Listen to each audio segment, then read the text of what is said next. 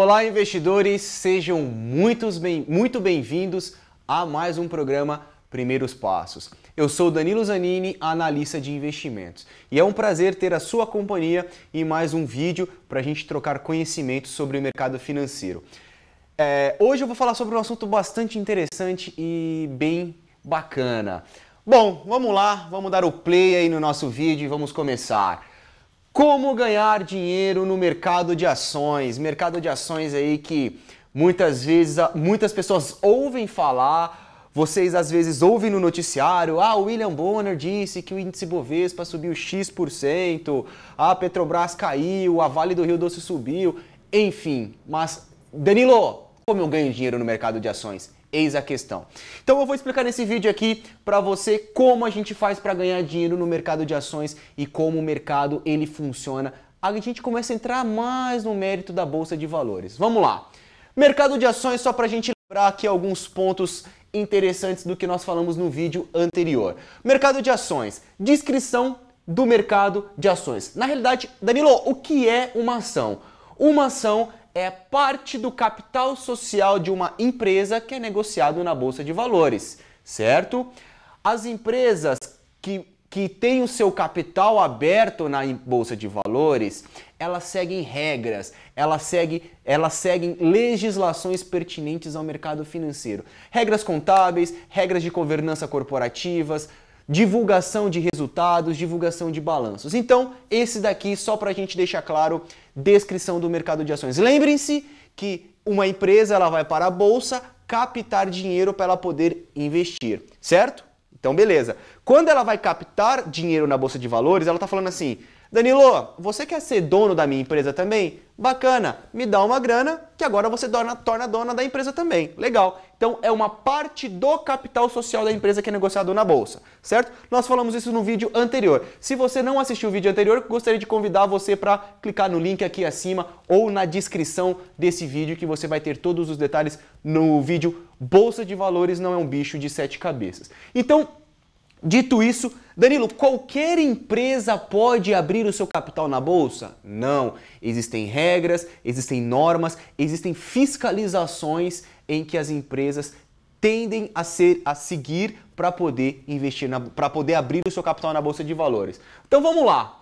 E você, quando você compra uma ação, quando você é detentor de uma ação, você se torna um acionista. O que é um acionista?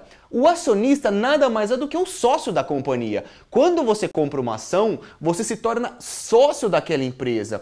Você vai participar dos lucros ou prejuízo que ela tiver, correto? Você vai assumir os riscos daquela companhia. Então vamos lá, Danilo. Vamos falar assim, eu comprei uma ação. Quando eu compro uma ação, eu sou dono, eu sou acionista. É isso mesmo? Sim, senhor, e sim, senhorita. É isso mesmo. Ou seja, se você tem uma empresa, toda empresa tem risco. Risco de inadimplência, risco de não conseguir pagar os seus fornecedores, como também tem um lado bom, a empresa ela pode prosperar, a empresa pode crescer, ela pode ter lucros e distribuir os lucros para os seus acionistas. Então lembrem-se, quando você compra uma ação de uma empresa, você torna acionista, você se torna sócio daquela companhia, correto? Então, só uma breve descrição, o que é uma ação e quando você possui uma ação, quais são os significados. Mas, afinal, como ganhar dinheiro com o mercado de ações? Eis a questão. Danilo, eu ouço falar diversas vezes as ações subindo, as ações caindo, já ouvi falar que muitas pessoas ficam milionárias quando a bolsa sobe, já ouvi falar também que muita gente ganha dinheiro quando a bolsa cai. Me explica esse passo a passo? Eu te explico agora. Vamos lá. Primeiro ponto, comprar barato e vender caro. Eu acho que quando a gente fala em bolsa de valores, quando a gente fala de comprar uma ação, eu acho que esse é o primeiro ponto em que vem na cabeça de todo mundo. Comprar barato e vender caro. Vamos lá. O que é comprar barato e vender caro? Eu tenho uma expectativa positiva para a empresa. Eu vou esperar uma valorização das ações em um determinado período. tá certo? Então, quando eu compro barato e vendo caro, eu estou comprando uma ação, esperando ela subir e eu vou vender quando ela estiver lá em cima. Caro, simples assim. É como você compra um imóvel. Eu compro 100 mil, pago 100 mil reais num imóvel, X, tá? Pago 100 mil reais no imóvel. O imóvel se valorizou, está sendo cotado a 160 mil reais. Você vende. Você ganhou dinheiro com isso. Ponto. Tá? Você comprou um carro, pagou 30 mil reais. Hoje alguém está oferecendo no seu carro 36 mil reais. Você pode vender e ganhar 6 mil reais. Simples assim. Ação é o mesmo ponto. Vamos agora ilustrar alguns exemplos aqui de como comprar barato e vender caro. Vamos pensar aqui o ano de 2016, que foi um ano de muitas mudanças no nosso país. Tivemos o processo de mudança de governo, novas expectativas dos investidores, ou seja, muitos papéis subiram. Vamos pegar esse exemplo aqui agora? Voltando aqui, Petrobras. As ações da Petrobras negociadas em bolsa, ela tem um ticker aqui PETR4. Em um próximo vídeo eu vou entrar no mérito de como é formado o código de uma ação. No ano de 2016, as ações da Petrobras, elas se valorizaram 121,94%. Arredondando, elas se valorizaram 122%. Tá? Então, notem, em um ano, as ações da Petrobras elas tiveram um desempenho muito alto. Pô, Danilo, mas eu não comprei no primeiro dia e não vendi no último dia. Não tem problema, não é essa a questão. A questão que eu estou mostrando para você é que existem ações que sobem e tem ações que caem. Nesse exemplo aqui a gente pegou Petrobras, certo? Vamos aqui um outro exemplo da Petrobras. Então, no ano de 2016, a Petrobras subiu aproximadamente 122%. Vamos lá. Vamos imaginar que na data 1, em março de 2016, você comprou as ações da Petrobras quando elas estavam sendo cotadas a R$8, beleza? Passaram-se ali alguns meses e você decidiu sair da operação, ou seja, você comprou as ações da Petrobras a 8 e na data 2, em agosto de 2016, as ações estavam sendo cotadas a R$13, ou seja, uma variação de R$5. Nesse caso, as ações durante 5 meses, elas se valorizaram 62,5%. Então notem que eu peguei um caso específico da Petrobras, tá? Como a Petrobras, existem diversas ações que são negociadas em bolsa. Estou apenas ilustrando um exemplo. Então notem que num período de 2 meses, se você conseguiu comprar as ações da Petrobras nesse período, você teve uma rentabilidade de 62% no seu capital.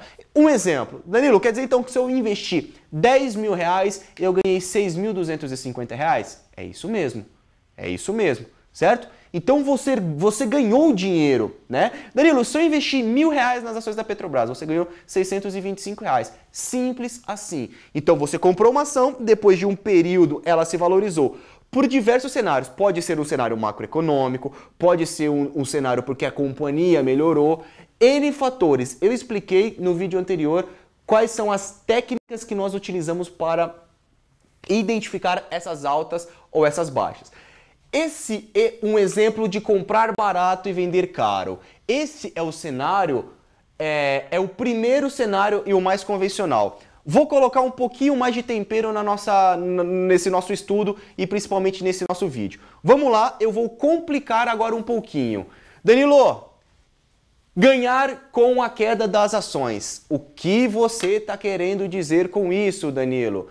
Eu estou querendo dizer que quando a bolsa de valores ou quando o país passa por crise, que as bolsas elas despencam, que o mercado financeiro cai, você consegue ganhar dinheiro. Nossa senhora. Danilo, você está complicando a minha cabeça. Você disse que era para eu comprar barato e vender caro. Legal. Então você está querendo dizer que quando um cenário entra em colapso, acontece alguma crise, eu posso ganhar dinheiro? Pode, claro que você pode. Um passado não muito distante, porém não muito recente também, a crise que nós tivemos nos Estados Unidos aí, que afetou a maior parte essa crise afetou as principais bolsas mundiais e a gente teve o mercado financeiro caindo. Muitas pessoas ficaram milionárias com a queda dos mercados. Danilo, então pera lá. Você está me dizendo que se eventualmente acontecer qualquer cenário negativo e a bolsa cair e as ações caírem, eu posso ganhar dinheiro? Sim, É isso mesmo. Vou lá explicar para vocês. Atenção nesses conceitos, ok? Atenção que eu vou começar a complicar um pouquinho mais. Vamos lá. Quando eu ganho com a queda das ações? Quando eu tenho uma expectativa negativa para uma empresa? Quando eu acredito em uma desvalorização das ações em um determinado período? Danilo, como que eu tenho uma expectativa negativa? Por que eu vou esperar uma desvalorização? Não vou entrar no mérito das técnicas, porém eu vou exemplificar como você tem uma expectativa em cima de uma companhia. Exemplo, tá? Uma empresa, ela pode não ter tido um crescimento interessante. Uma empresa, ela acabou perdendo o mercado para os seus concorrentes. Aquela empresa, exemplo, ela gerava lucro todos os anos, um exemplo, de 200 milhões de reais. Porém, chegou uma concorrência, aquela empresa não se desenvolveu e ela começou a perder espaço. E aquele lucro, o exemplo, né, lucro que ela teve de 300 milhões de reais em um determinado período, passa a não ser mais lucro. A empresa teve um período, todo mundo olha em que aquele cenário não vai ser um cenário mais interessante e a empresa começa a dar prejuízo. Você acha que as ações vão se valorizar? Não vão se valorizar. As ações tendem a se desvalorizar. Então, quando eu olho um cenário, quando eu olho algum setor que tende a ser afetado e tem uma expectativa negativa, eu espero que as ações venham a cair. Então, tenha esse conceito claro. Você vai ganhar com a queda das ações tendo uma expectativa de desvalorizar uma ação. Lembrem-se, o conceito anterior, comprar barato e vender caro. Nesse cenário, eu estou com uma ação aqui e eu espero que ela caia. Danilo, você está pensando em tragédia mesmo esperando a ação cair? Sim, estou esperando uma ação se desvalorizar. Pouquinho confuso, né? Mas vamos lá. Bom, como que eu vou ilustrar isso para você? Um exemplo, as ações da Embraer, ano de 2016. As ações da Embraer, elas tiveram uma queda de 46,76%, arredondando 47%, beleza? Pô, Danilo, e dá para eu ganhar dinheiro com isso? As ações caíram 46%, se eu tivesse investido aí 10 mil reais, eu teria perdido 4.700 reais aproximadamente, se você tivesse comprado. E se você acreditasse na queda das ações? Tá vendo como a história muda? Né? Então vamos lá. Então eu estou pegando um exemplo das ações da Embraer, que elas caíram no ano de 2016 em torno de 47%. Atenção a esse conceito agora que ele é importantíssimo para seguirmos aqui com o nosso raciocínio. Vamos lá. Vamos lá, entrar no mérito do conceito. O que é você ganhar com a queda das ações? É você pegar emprestado as ações da Embraer.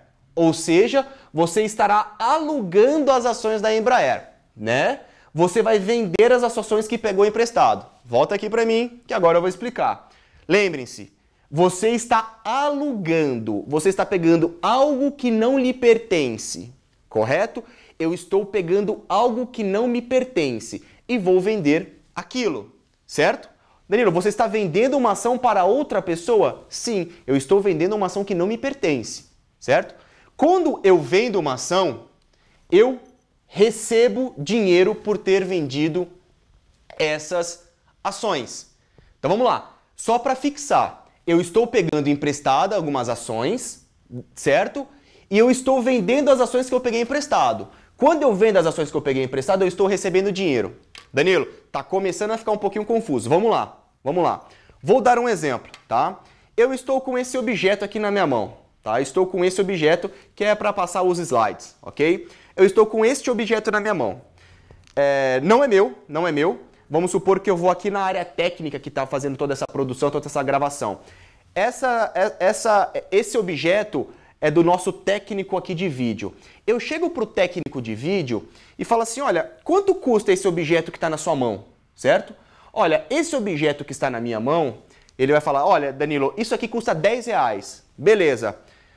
Olha, você pode me emprestar? Pode. Me empresta que eu te devolvo em uma data futura? Beleza? Eu estou pegando emprestado E eu vou te devolver daqui 2 dias, 5 dias, 10 dias, 2 meses, 5 meses. Então vamos lá. Peguei algo emprestado que não é meu. Então eu estou em posse de algo que não é meu, certo? Peguei algo emprestado. Eu vou lá e vendo esse objeto para uma outra pessoa. Quando eu estou vendendo, vamos supor que eu estou vendendo para você. Eu vendi algo que não é meu. Se você me compra esse objeto, você vai me pagar, concorda? Você estará me dando dinheiro. Então eu peguei um objeto que vale ali 10 reais e te vendi. Eu peguei os 10 reais e coloquei no bolso. É meu. Não se esqueça que eu tenho que devolver esse objeto para a pessoa que me prestou. Passaram-se ali 5 dias. Eu vendi algo que não é meu. Tô com 10 no meu bolso. Eu vou ali numa livraria, vou lá, olha, eu quero comprar um objeto, é aquele modelo? É esse modelo. Quanto está custando na loja? Olha, esse mesmo modelo está custando 8 reais. Legal, eu quero levar um. Você vai pegar os 10 reais que você recebeu, você vai pagar aqueles 10 reais por algo que está valendo 8 no mercado, certo? Qual que é a diferença de 10 menos 8? 2. Sobrou 2 reais, onde que está? No meu bolso. Comprei da livraria e fui lá e devolvi para o técnico. Correto? Simples assim. Vamos pensar em uma outra sinalização. Peguei o mesmo objeto, peguei emprestado algo que não é meu e vendi. Eu tenho que devolver para quem eu peguei emprestado, certo? Eu vou lá e vendo por 10 reais. Os mesmos 10 reais eu coloco no meu bolso. Tá aqui, 10ão. Passaram-se ali alguns dias. Eu vou lá na livraria. A atendente me recepciona e tudo mais. Olha, senhor, eu tenho esse modelo sim. Quanto custa? Custa 12 reais. Custa 12 reais? Tá bom. Então, os 10ão que eu recebi. E aí eu vou ter que pegar a minha carteira e pagar do meu bolso mais 2 para quê? Para comprar o mesmo objeto e devolver para o dono. Entendeu? Então, quando eu espero uma queda das ações, eu só vou ganhar se as ações caírem. Se as ações subirem, eu perco grana. Tá? Danilo, mas quando você pega uma ação emprestada, você está pagando um aluguel. Paga aluguel? Paga. O valor é irrisório. É um valor muito pequeno. Em um outro vídeo, eu lembro, se chama BTC, Banco de Títulos e Custódia. Tá, então vamos lá. Eu peguei uma ação emprestada e vendi algo que não é meu. Então, nesse caso, eu vou lá na corretora, falo, corretora, alguém tem ações da Embraer aí para poder me emprestar? Tem sim, Danilo. Quantas você vai querer? Eu quero 1000 ações da Embraer emprestadas. Eu pego essas ações e vendo as ações para alguém. Eu recebo todo aquele dinheiro e ponho no meu bolso. Certo? Exemplo. Exemplo. Data 1. As ações da Embraer você vendeu. Você pegou as ações emprestadas que não lhe pertenciam e vendeu para alguém. A quanto, Danilo? A 22 reais. Para cada ação eu estou colocando 22 reais no meu bolso. Saiu de abril e foi aí até julho. Né? E quantas ações elas estão sendo cotadas agora? 15 reais, certo? Ou seja, em apenas 3 meses, as ações elas se desvalorizaram em torno de 32%. Então notem, eu peguei as ações da Embraer emprestadas, eu vendi para uma outra pessoa e o din-din está no meu bolso. Bacana, bonito, beleza. Passaram-se ali algum tempo e as ações elas de fato elas caíram. O mercado está negociando ela mais barato. O que eu vou fazer? Passaram-se ali 5 meses. Fulano, quanto está saindo? Eu vendi a 22, está saindo por quanto? A 15? Beleza. Eu peguei 22 reais por ação que eu vendi, está sendo cotada a 15. Eu vou comprar as ações de volta para poder devolver. Então, quando eu pego algo emprestado e vendo, eu estou com saldo em aberto. Eu tenho que devolver esse dinheiro, eu tenho que devolver as ações. Então, eu vou lá no mercado, compro as ações e devolvo.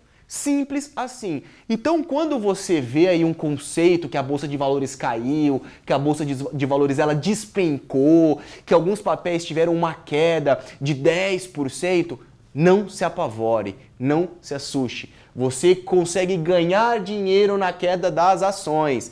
Você consegue ter um cenário de desvalorização, você consegue ter um cenário de crise, você consegue ter aí algum cenário em que você vai ganhar dinheiro. Tanto para cima quanto para baixo. É bom vocês saberem desses termos. Danilo, ficou um pouquinho confuso, não tem problema. Volta um pouquinho o vídeo, você vai conseguir rever e se tiver alguma dúvida, deixe nos comentários de onde você estiver vendo, seja no Facebook ou seja no YouTube. Gostaria de agradecer mais uma vez a sua companhia em mais um programa Primeiros Passos. Faço o meu convite para você se inscrever nas minhas redes sociais, tanto no Facebook quanto no YouTube. Se você quiser se interagir comigo, quiser saber um pouquinho mais sobre cada assunto, deixa seu comentário aqui embaixo. Curta a minha página, curta aí, se inscreva no canal. Danilo, me explica um pouco mais sobre o detalhamento sobre aluguel de ações. Danilo, eu quero saber sobre tal assunto. Se inscreva, vamos nos interagir aí, que vai ser um grande prazer poder te ajudar nesse seu conhecimento, tá certo? Eu gostaria de agradecer a sua companhia e lembrem-se, conhecimento a mais nunca é demais. Um grande abraço e até mais!